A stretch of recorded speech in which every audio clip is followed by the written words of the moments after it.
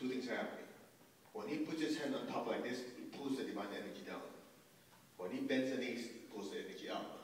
So the first, what do you call this, pose, actually there's only one pose, is like this. Clear? How far you go depends on how healthy your knees are. How far your hands go up, it depends on how much you can stretch. But the important part is this. Take a look.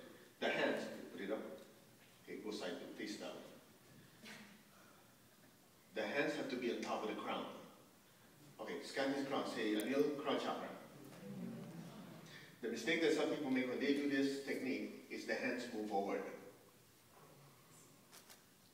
It doesn't work. Okay, go back. It has to be above the crown. It's similar to this. If you do here or here, it doesn't work. It has to be above the crown. Okay? Okay, put your hand down. Face them. Alright. Here's the secret. He's not laughing yet. Okay, raise your hand like this. Say Anil. Overall energy level. Okay, after meditation, of course, there's lots of energy, but there's a purpose to this practice. Right? Go ahead, put your hand up. Bend your knees. Okay, are you scanning? Go.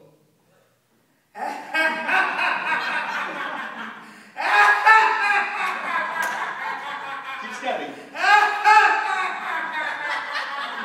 Keep going. Who needs microphone? Go. What do you notice? Keep going.